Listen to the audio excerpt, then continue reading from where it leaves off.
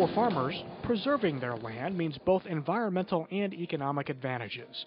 By keeping the land in place, they also keep valuable nutrients in place instead of washing away in the rain or blowing away in a dust storm. The benefits are both large and small, but one of the easiest to see is the improved biological activity in the soil measured by the common earthworm. Yeah, I think we're getting better soil tilth. I see a lot of night crawlers in the spring of the year, so I know our tilth is getting much better. To understand how farmers can improve their efficiency while improving the land itself, it's important to understand the fundamentals of crop production. Tillage is the farmer's way of preparing the ground for planting by breaking up and smoothing the soil. Tillage also helps control weeds and aerates the soil.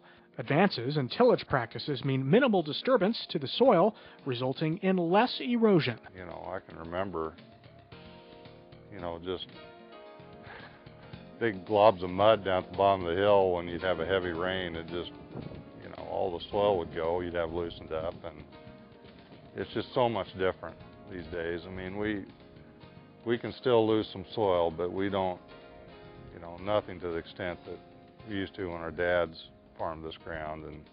But they didn't, they didn't really have a choice. For more than 30 years, innovative farmers have discovered ways to improve productivity, increase yields, and preserve their land.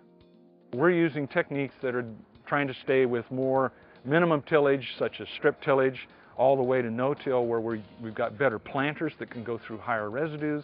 We have tillage equipment that can go through higher residues but maintain much more than even the minimum of 30% residue left on the surface at planting time. Growers that are using wise, sound management practices such as nutrient management, water management, tillage management, we're seeing that they can see improvements in their yields of anywhere from 5 to 25%.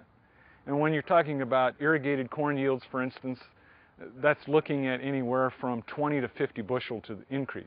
As competition for water resources intensifies, agriculture producers must make the most of irrigation water and soil moisture.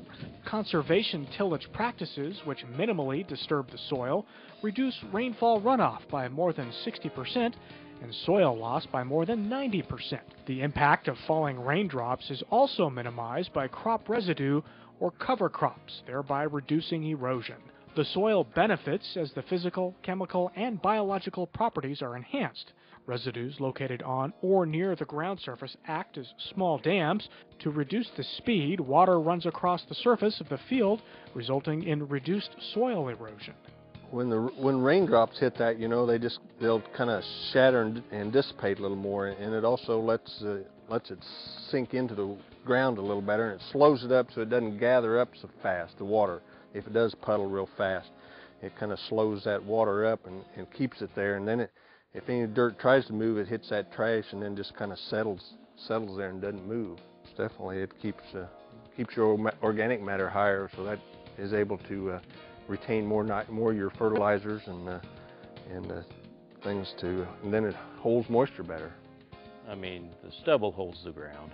I mean, we're not having near the washing. We're maintaining the moisture. It's saturating into the ground compared to running off the ground.